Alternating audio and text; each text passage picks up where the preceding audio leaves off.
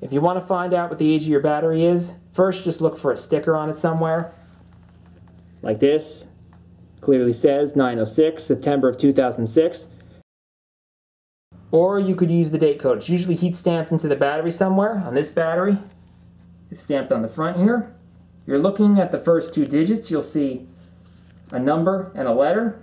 The number corresponds to the last number of the year it was manufactured. Here, that's a 6, so it's 2006. And the J corresponds to the month. So, A, B, C, D, E, F, G, H, J. So that's 9. You skip I because it could be mistaken for a 1.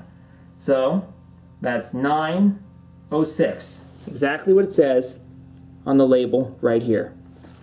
The age of your battery is very important because as batteries age, their ability to output the high current needed to power the starter diminishes. 3 to 5 years is the average lifetime for a battery. This is assuming you don't deep discharge it too many times, by leaving the door open overnight, for example.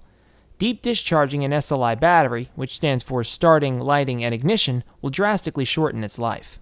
SLI batteries are designed to supply a large current in the hundreds of amps for a short time to the starter to crank the engine. Then it's recharged by the alternator once the engine is started, so these batteries are never deeply discharged. Special batteries are made for this purpose called deep cycle batteries, which are designed to be deeply discharged and recharged.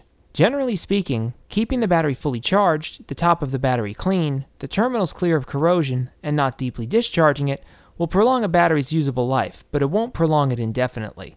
The instant they're filled with water and sulfuric acid at the factory, they begin to degrade internally. Environmental conditions such as extreme hot or cold also play a factor in battery life. Now on the new battery, the date code's stamped somewhere else. It's stamped in the corner here. You can see G and 5. So G is the month, 5 is the last digit of the year, 5 is 2015, and G is A, B, C, D, E, F, G. That's 7. So 7/15. And you can see on the side of the battery here, what does it say?